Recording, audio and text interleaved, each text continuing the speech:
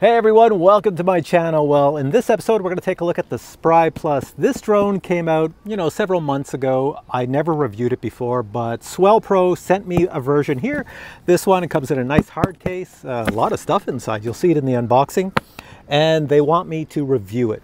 So let me show you the drone. First up, this orange beast is the drone. Why is it so different from every other drone? Well, for one thing, it's 100% waterproof. Yeah, you can like dart this into the water and you won't damage it, nothing. It can flip upside down, flip around. It's waterproof. Oh, that's not the only thing. And the controller is waterproof as well and has a built-in display. So all of you out there who keep asking me, review a drone that has a built-in display, well, here's one right here. So you don't need a phone with this. Now, you can use a phone to do certain things with the drone.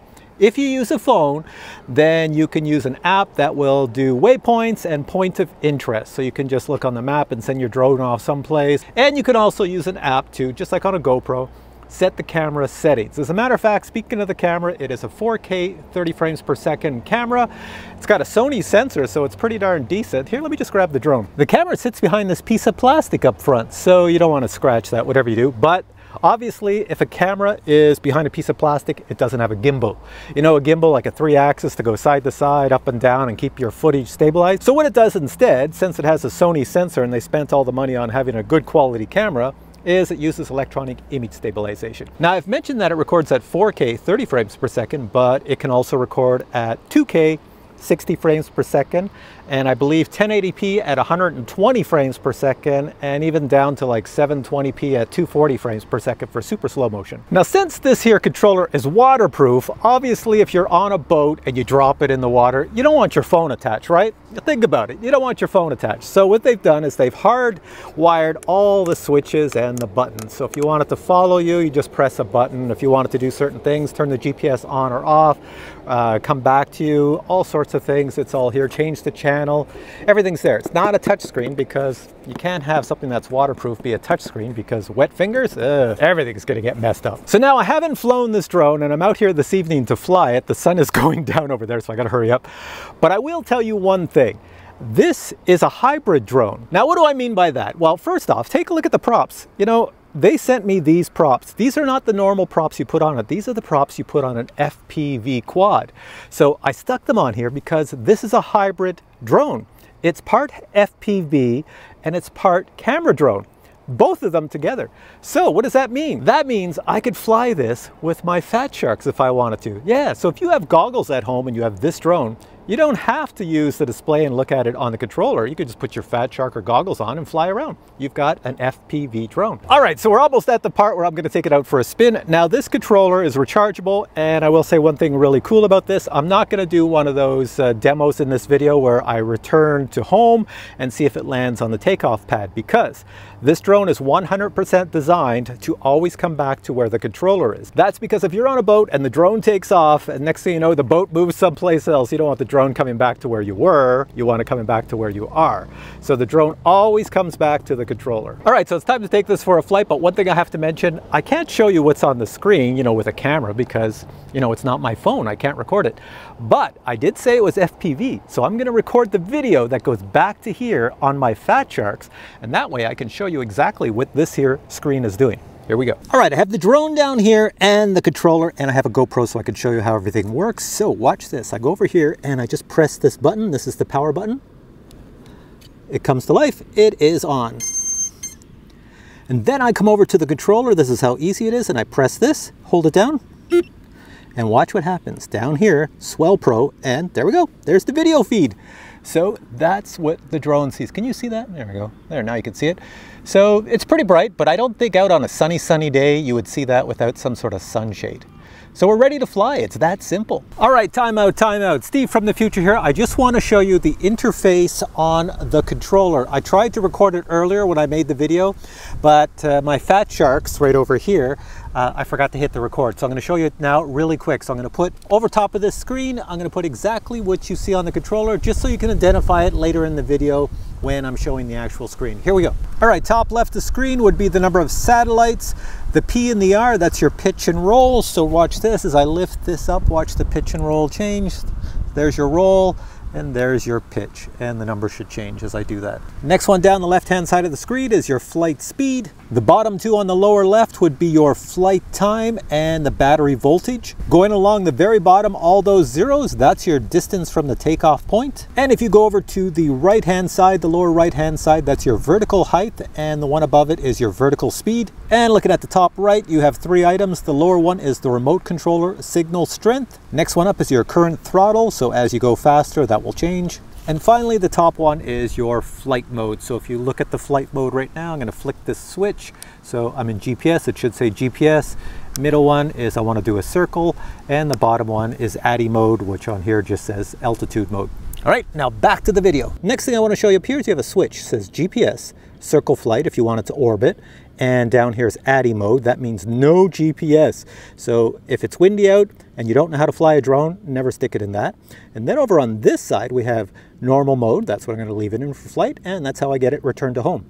Over here, I can start and stop video or take a picture. And over here, I have the follow me button. So now everything that's displayed on the screen, now you can't really see it through the GoPro, right? But over here, I have my Fat Sharks and it's recording everything. So I should be able to show it to you over top of the screen. All right, coming back down to the drone, first thing it tells you to do is you have to do a compass calibration the very first time you fly it, and gyro calibration.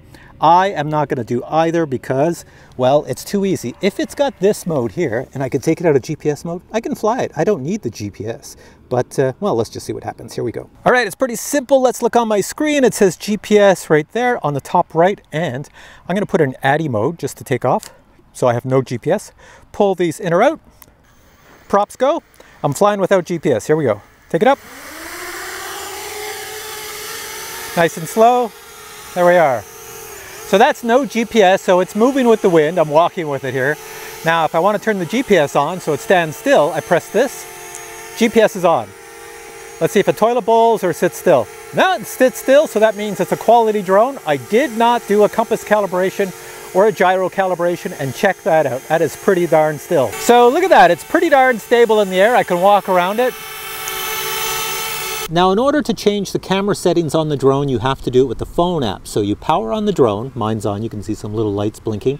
And then if you look at the very bottom here, there's a little button right there. If you press that button, it goes into Wi-Fi mode for your phone.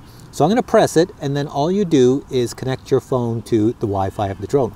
Here we go. So I'll press this. It changes colors, and now watch my phone display. I'm going to connect to the Wi-Fi. All right, so I've connected to the Wi-Fi on my phone, and now I'm going to go into the app. The app you want to use is Swellcam 2. Click on the video camera, which is the middle one on the left, and there we go. So I click on resolution. These are all the resolutions I can choose. So I've got 4K 30, you can see I've got 2K 60, and so forth and so on. You can read them all there. I can also change the electronic stability. I can turn it on or off. Right now it's on. I can change the recording format so that it's MOV or MP4, and I can change the video format to NTSC or PAL. Now let me show you the settings for the camera. Photo size, I can take 12 megapixel photos at 4.3 or 16.9. I can do burst shooting, I can do interval shooting, and I can do time-lapse selfies. Finally, on the lower left, there's a settings button. I can click on that, and I have my exposure value. I can format the memory card in the drone. I can do reset everything to factory settings or go to about what the firmware is on this here device. And it should be telling me on the bottom, yeah, it says it's recording in 4K, 30 frames per second. So here, I'm in the shot. So how does that look?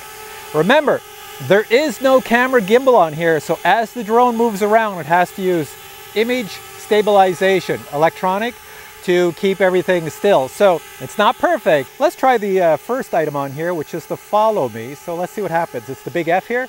I can hit that. There we go. It's in follow me. It's supposed to follow this thing. So let's see if it does. There we go. So I'm looking at it. It's following the controller.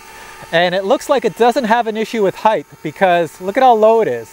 Some drones you have to go way up in the air for the follow me, and this one just seems to be right there. So how's that video at following me? Usually when you do a follow me, you have a drone high up in the air, but I should be able to walk under stuff. So let me get over here really quick. I'll just run.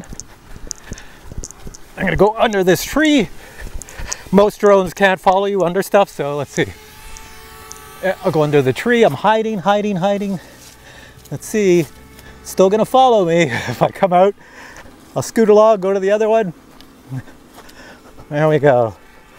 There we go. So There's the follow me. It definitely is a sweet looking drone, that's for sure. All right, let's try the orbit. So I'm gonna put this up and I'm gonna put it in orbit mode. I'm gonna hit this little switch here, circle flight. Here we go, circle flight. See what happens, it goes that way. And it's turning back to me and it should just orbit me. There we go.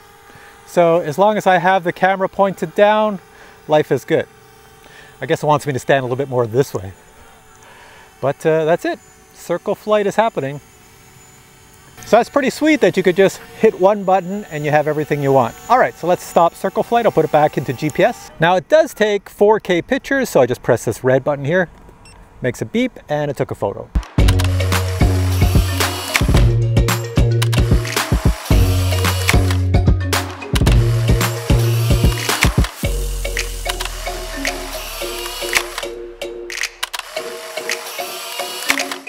Now the photos that the SPRY Plus takes are all 12 megapixels, so it's pretty darn decent. Now one thing you have to be careful of is that when you land it, watch this. If you're flying and you hit the down and you want to go down, it goes down really fast and up really fast. Why does it do that? Because it doesn't know if there's water below and there's no sensors on the bottom. So when you go up, it's very fast, and when you come down, it's very fast. You can literally smash it into the ground. Or yourself, so be very careful with that. So the range on this is about 800 meters. I'm gonna take it out over to the school away down there. So there we go, it's flying out, it's heading over to the school over there, and let's see how it goes. There's a little bit of a breeze, it's gonna go over the water. The cool thing is since it's like an FPV drone, as soon as your video signal craps out, you get snow on the screen. You'll start to see snow developing as my signal is becoming weak. And that's the same thing that happens when you fly FPV. See it happening now? I'm looking down at the school and I can just spin it around. There we go, spin it around. Okay, there we go, I've got it coming back to me, so you can now see the snow on the screen as the signal's getting weak, but it's gonna get stronger. I'm coming over the water, I'm going full speed. I'm in GPS mode. If I put it into ADI mode, it would come even faster. So let me show you that right now. I'm gonna go right out of GPS, boink, I'm in ADI mode, so there we go. That's like full speed forward. So now we're really moving it, we're booting it. And we're going the wrong direction. Let me just turn this way a little bit, over to the left. Let's bank it. There we go. And coming over to me on the left. There we are. And if you leave it off with GPS off, does the return to home work? You see the wind's blowing it? Look, it's going away over there. See it moving? I'm gonna hit it on return to home, see what happens. It should kick the GPS in. Yeah, see it stopped and the GPS is on now. So if you fly it with no GPS and then hit the return to home, it turns the GPS back on and it's coming overhead and coming down for a landing. And even if I move the drone as it's coming down, watch this, I'll move it forward, it should come back to me automatically, as if I was landing on a boat, and there it come down. So it always wants to come what the radio is, and look at that. And it should turn off. I'm not sure how long this flies for, but just to be safe, I'm gonna change the battery and then fly it some more. So let me show you how I change the battery. Just turn this, pull this here water sealed case up, and there's your battery. There is a strap on it right here. Pull that out, there's your battery. And let's put in another one right here. So battery's in, push that down, push you back on, and then you just spin this dial and that locks everything in place. We're all done.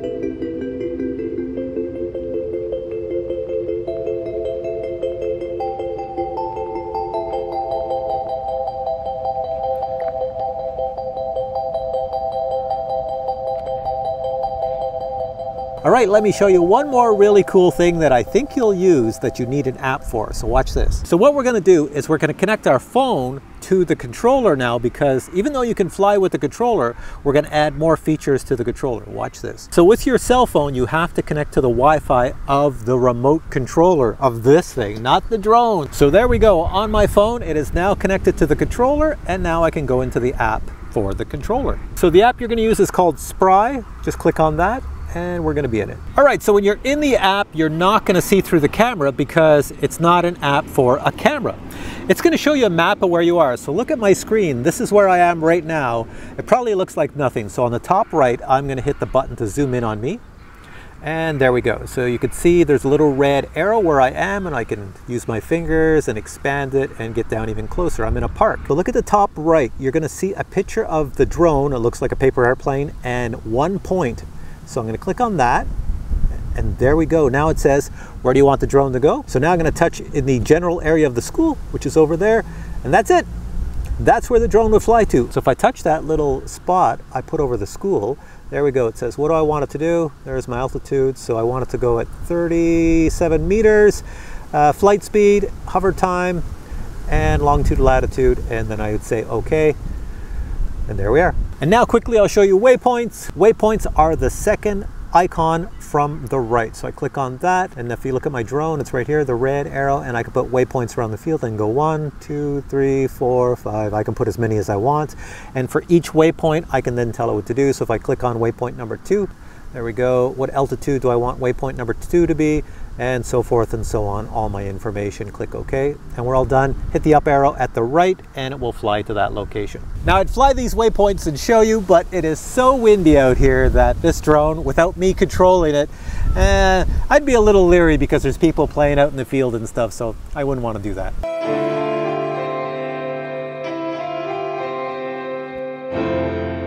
You can see here the controller's on, and it is waterproof as well. So you could drop it in the water, you could be swimming and fly your drone, and now I gotta walk in the water to get it. There we go.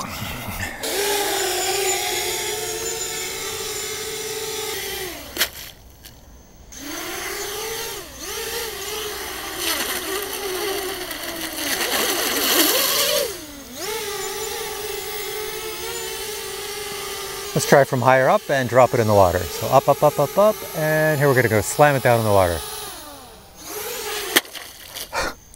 Not bad. It survived that. That is pretty darn sweet. This thing is super, super durable. And look at this, you can move it along in the water. I can drive it in the water here. I'm not gonna take off, I'm just gonna hover it in the water, and I'm actually driving it. So I could drive it forward, slowly. Spin it around, lift it out of the water.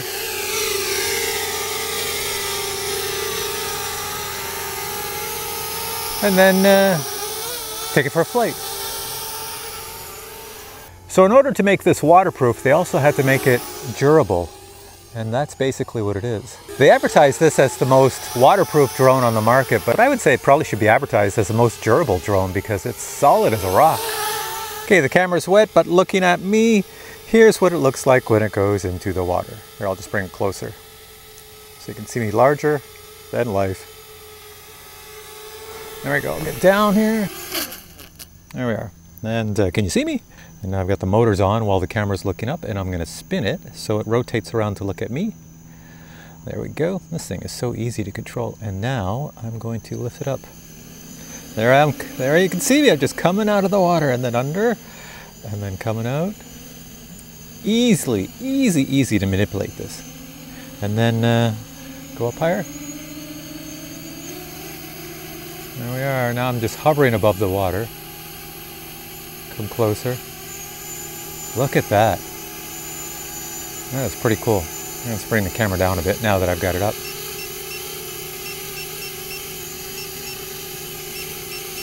So you could really get some really cool shots with this drone, I think, honestly. All you have to do is make sure you don't get water on the camera lens before you get the cool shots. And then coming forward. And over me.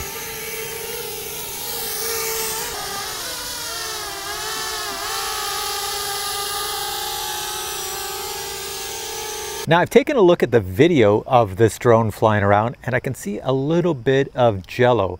You know, it is electronic image stabilization, and usually when you get jello in a drone, it's due to the props. So these are not the props that you would get if you bought it. You know, the props are just the dual blade props. And I'm wondering if this is the problem, these tri-blade props, because they're more for like cruising really fast and cornering. So I'm going to take these off and I'm going to put the original dual blade props back on, and then I'm going to do a follow me in flight and see if the jello is still there. Let's check that out. So these are the props that come with the drone, and they appear to be designed for the drone, vice these ones, which are like FPV props. But they were sent to me, so I put them on. So let's put these ones on.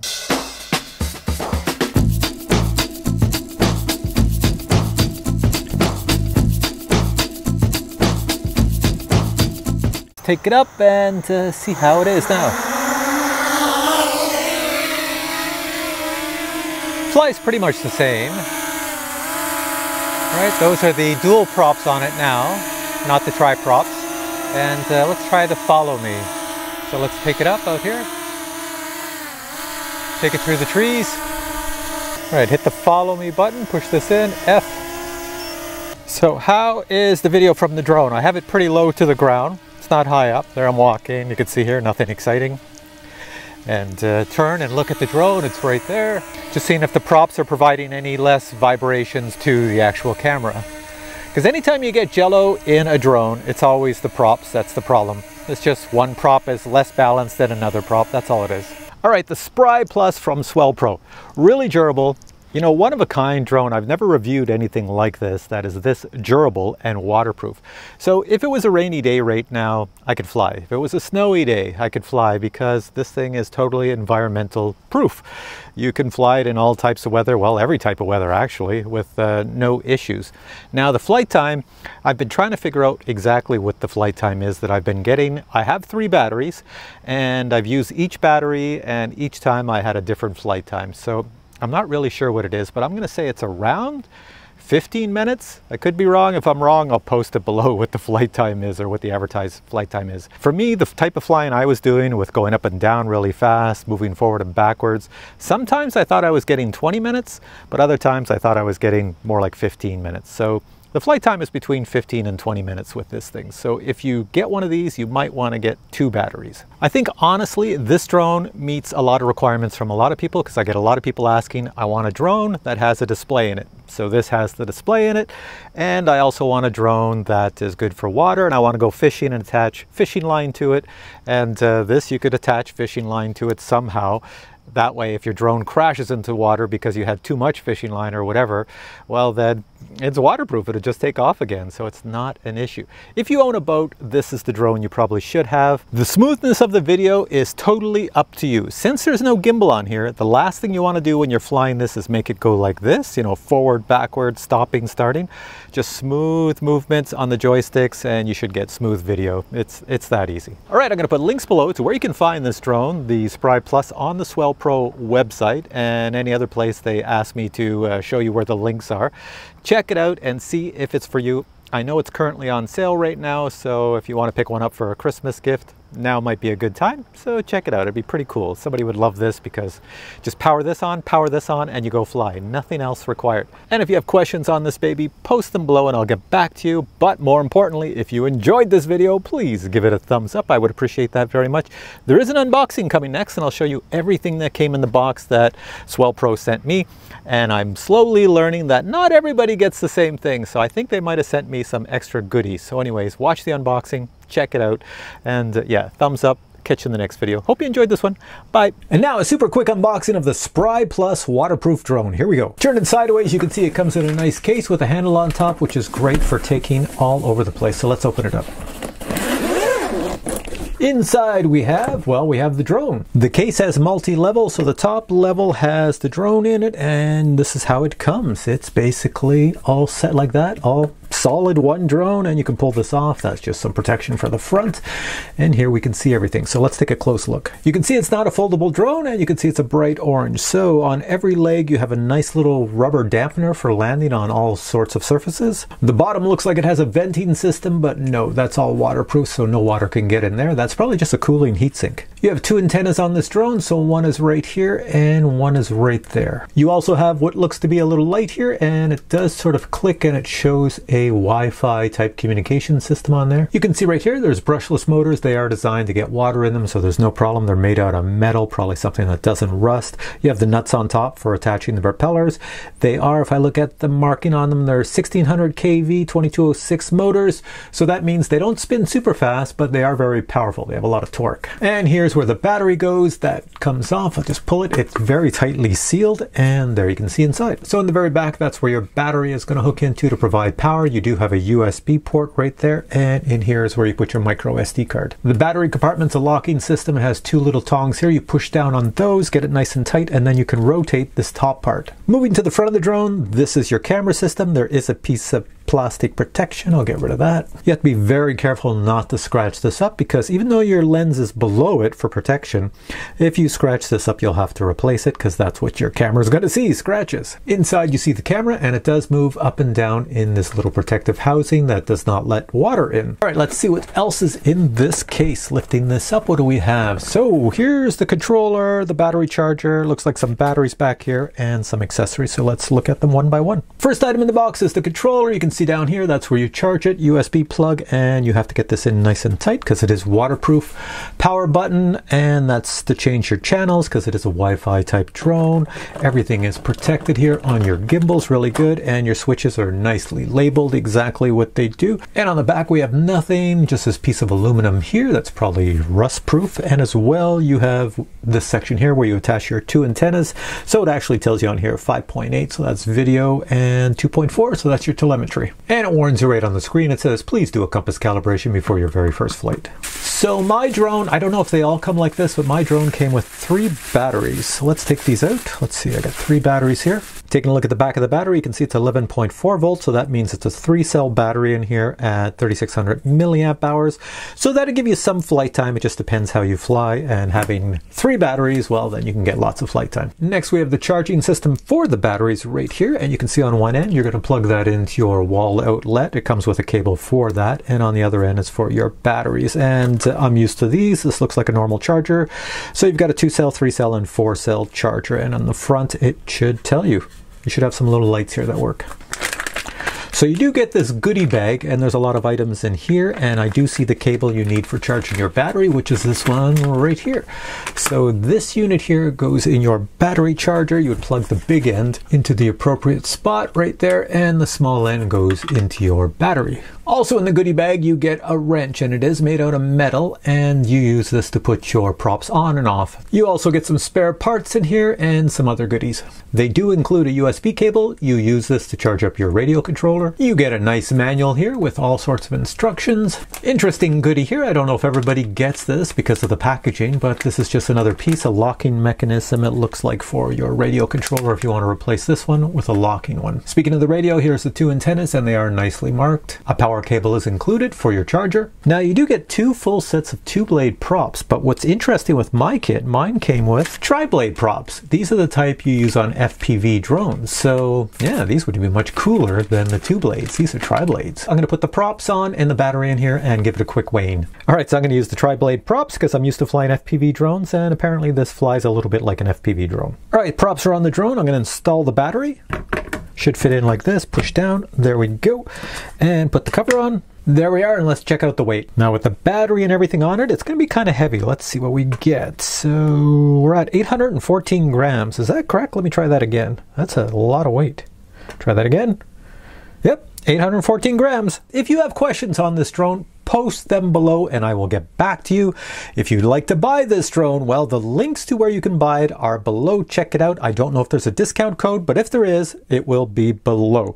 I know it's on sale currently, so check it out. It's under $1,000 US. I don't know how much under $1,000, but you have to check that out yourself. And if you enjoyed this review, please give it a thumbs up. And if you'd like to see more videos on this drone, well, then post some comments below and I will see what I can do.